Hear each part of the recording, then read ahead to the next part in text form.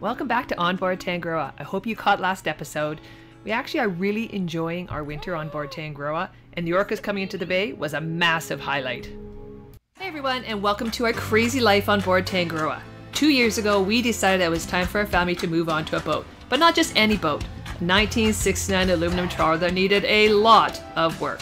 Of course, being the crazy people we are, we decided we could do the whole refit ourselves. I personally am surprised that we're not divorced yet and that our kids have not disowned us. But soon, Tangaroa will be ready for our trip around the world. We hope our adventures inspire you to live each day with laughter and appreciation. Visit us at onboardtangaroa.com for early access to ad-free videos. So here I am trying to get Josh off the boat because he has to work this weekend. And, oh, that was really close. Being that he has to work this weekend and we're heading out means he's got to move onto shore. So he's going to go stay at Auntie Krista's house. But he forgets everything. So this is my second time grabbing stuff for him while he sits in the tender. First was the phone charger, now it's his power bar. Because I'll show you what he's taking. Because he is taking his whole desktop to shore. So Josh is moving to shore for the weekend. We are heading out and he's gonna go stay at Auntie Krista's. Love you, Josh. Love you. Have a great weekend. Have fun at work. Be safe.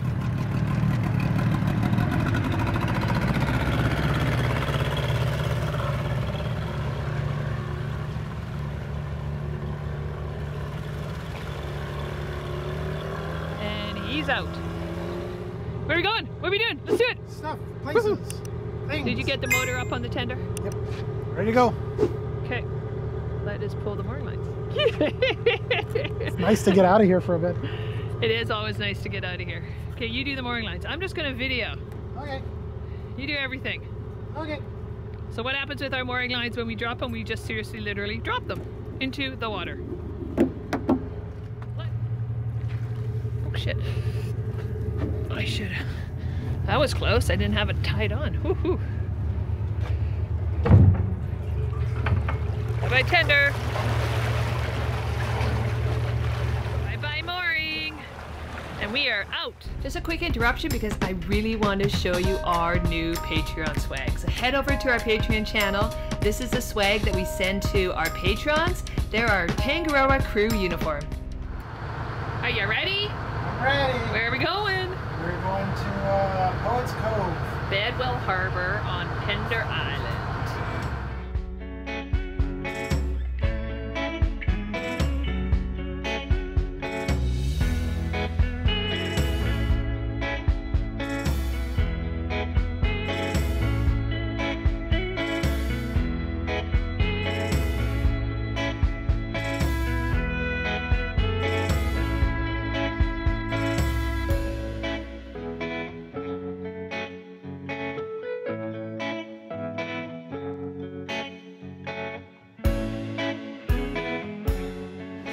Here is Portland Island and we've been anchored right there before, so you're gonna have to go back and check out our video on Portland Island, also known as, what was it, Princess Margaret Island?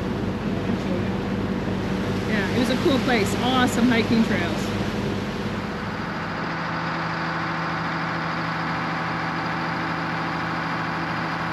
So what happened? So what I've learned, we learned the hard way, is that the way the transfer manifold is set up, it's not a transfer separate of the feed manifold. So if we're transferring fuel and whatever fuel tank we're transferring from runs dry, it sucks air into the engines and the engines die. Ask us how we know. Oh, that's going to be in a podcast. You wait, we're going to tell you how we know. It was bad. Let's just say it ended up with Josh in the water in the middle of the Georgia Strait. Yeah. Yeah, Sailor's Sea. Yeah. So anyway, in order to prevent that this time around, what I've done is I've transferred from the aft tank to the port wing tank, which we're not currently pulling from right now, just so I know, because I don't know how much fuel I have in the aft tank, and I don't want to run it out when I was transferring. So I've transferred it all into the port tank, or as much as I need into the port tank, so I know there's fuel there. Now I'll transfer that from the port tank over to the starboard tank. So it's a bit of a long process, but it's so worth it. I just don't know where we are for fuel in that aft tank, and it's... We don't know where we are with fuel for this whole boat. No, we need fuel level sensors, but that's for another day. We're just guessing. Yeah.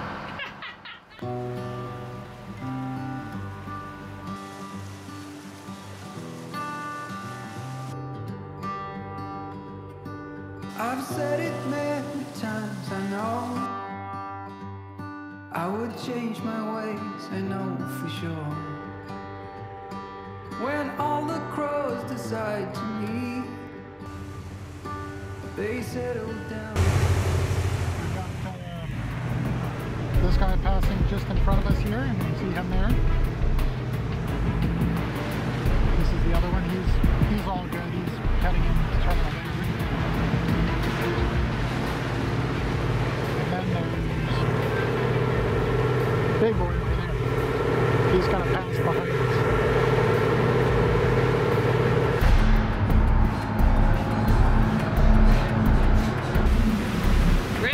The BC ferry. She's pushing some weight. We're gonna get smoked. Look at the weight she's pushing. Okay, we're racing. We got the ferry and we got us. Dun, dun, dun, dun, dun, dun. Who's gonna win the race? Us or the ferry?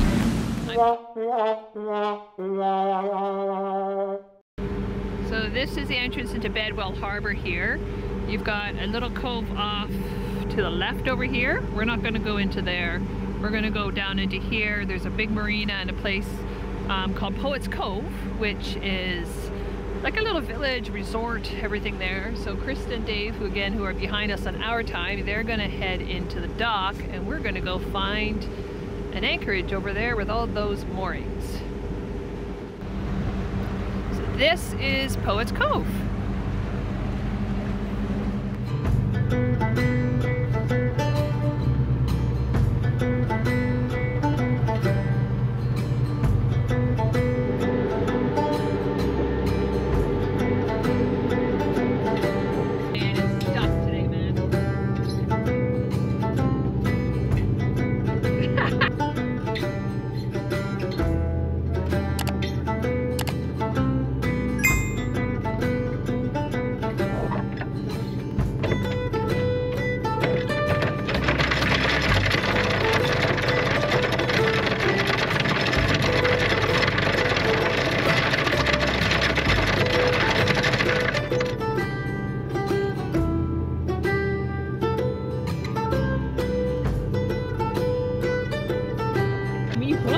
It's going to come straight up out of the water. It's not doing that. I've never had this many problems. We have never had this many problems setting our anchor. Like seriously, we're just dragging it across the bottom of the ocean, which probably isn't good for the environment, but seriously, it is not hooking at all.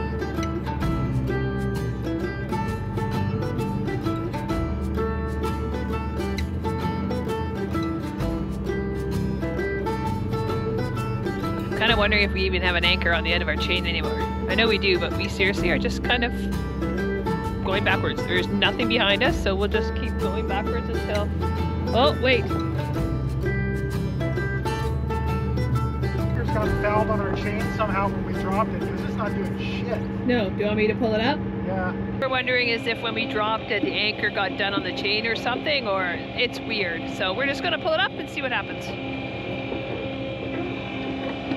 We just like dragged from like way over there backwards.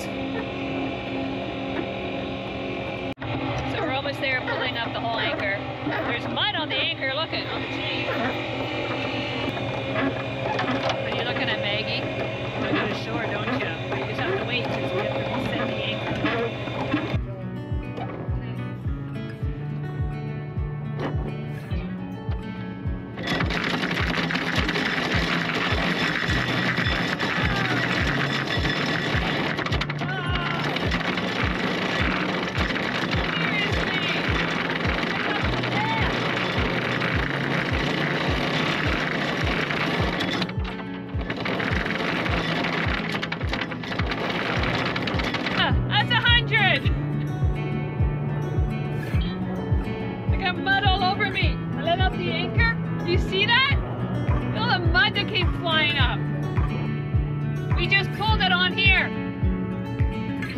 It just hopped the wildcat.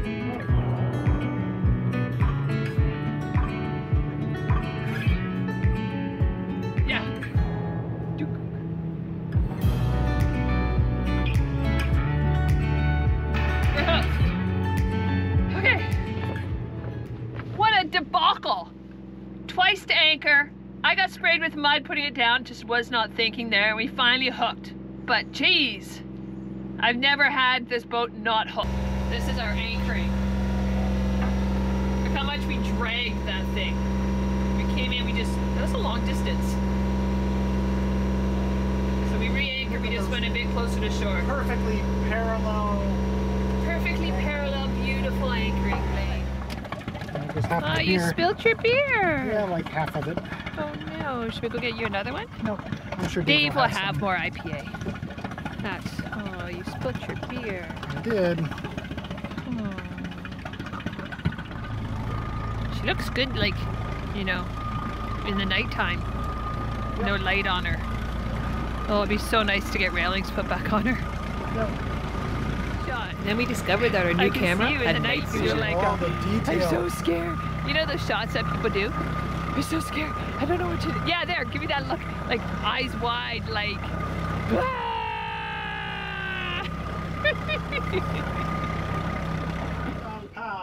We are on board our time having dinner with the family because it's COVID and that's all we hang out with. But we're making burgers. Krista, I don't know what Krista's doing right now. We're heating up the caramelized onions. You already have them pre-cooked. Pre-cooked. Planned ahead. Oh, those look so good. They smell so good. We've got the box of red wine because we're classy here. It's called Cardboard Dough. Yes. From Kirkland. It's a very famous brand. I don't know if anybody knows it. We're having Caesar salad with bacon. I'm just going to steal some bacon.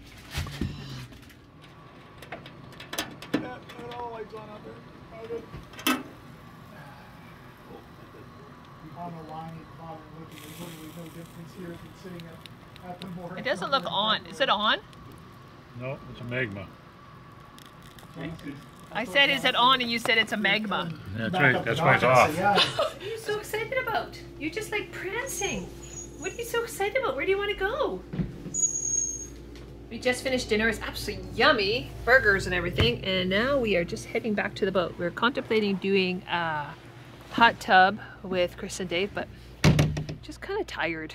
You know what? Cruising does tire you out. And they always say cruisers midnight is seriously like 8 o'clock.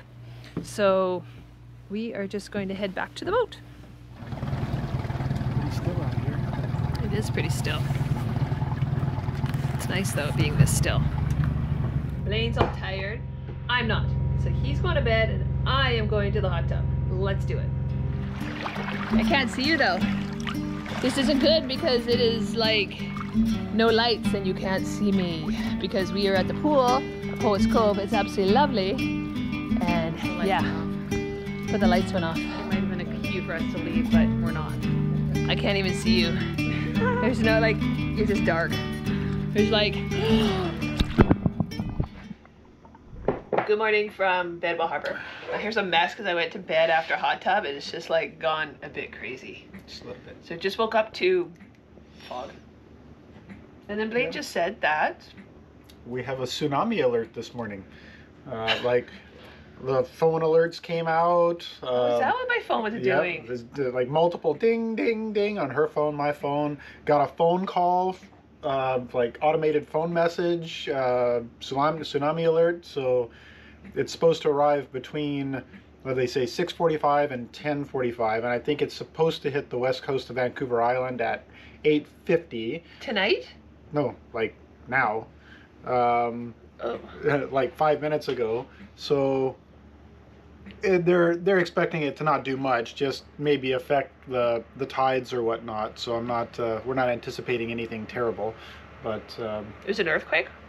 not an earthquake. I think it's a volcano in Tonga, if I'm not mistaken. Well, aren't we glad we're on a boat during a tsunami? Yes. We're just going to go up and down a little bit. Mm-hmm. Oh, okay. I need tea. The entire U.S. West Coast and Alaska.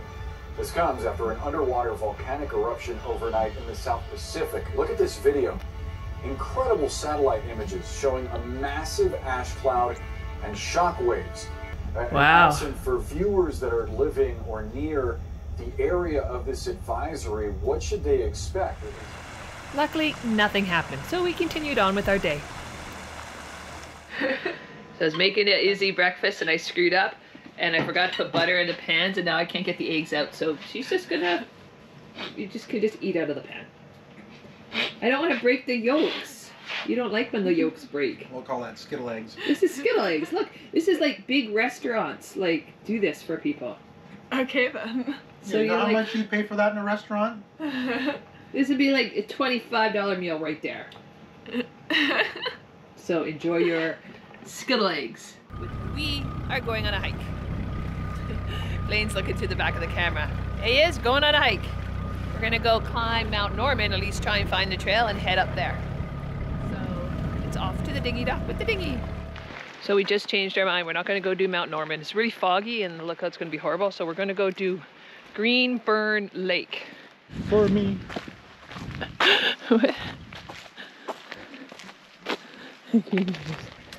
What was that song?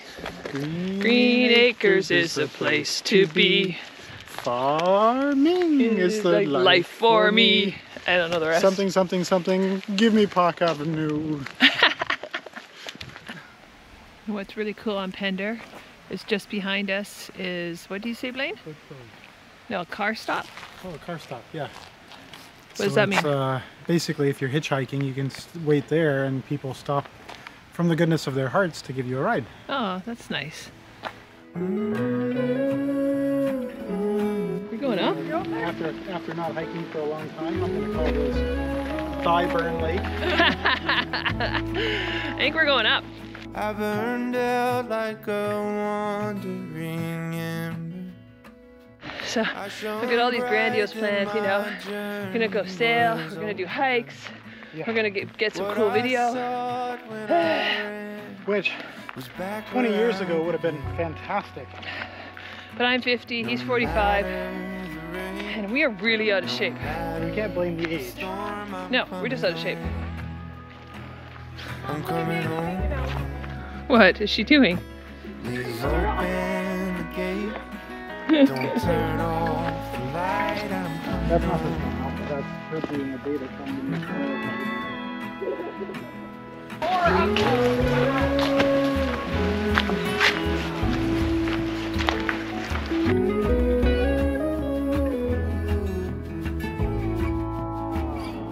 Well, I scratched in the dirt for a while. I gained all that I knew. Yeah, they're like little trampolines. In the end, what I found was nowhere near as nice. No matter the rain, no matter the storm, I'm coming home. Maggie, you're stuck. I'm coming home. Okay. There you go. Leave open the gate. Don't turn A little rock here that this tree light, grew I'm around. coming home. Oh, check it out. Look at that. The tree enveloped the rock. Definitely not a well-worn trail, eh? Good energy. We found these are. I'm having Larabar. Okay, we're not sponsored by anything. Though I fought with my claws and teeth, though I elbowed my way to a seat, there be no kind of peace like Here, this is a little swamp, but check out this. This is a beaver. I used to see them in Ontario. It's exactly what they look like when a beaver starts chewing at. I mean, I've seen it in the cartoons and stuff, but I never. No, that's a beaver. You can see their teeth marks right here. See all the teeth marks? Wow. Isn't that cool? no matter the rain, no matter the storm, I'm coming My home. butt is killing me. A lot of hills up and down, but we just finished going all the way around Greenburn Lake. Which is a pretty short hike. It wasn't is. overly long, And now but lovely. we get to go downhill all the way to the boat. Pretty much. Almost. Maybe this will be the first one of many hikes to get back in shape again. That'd be good. That would be good. Izzy, what are you doing? Reading. Reading. Yeah. Got quite the hair going on. Yes. So this is a new one for us. Greybeard here has a telephone booth on their bow. Not sure why. I don't know if they picked it up as garbage, but there's a whole bunch of other garbage on the deck. I don't know, Blaine. Time machine. Time machine? You think so?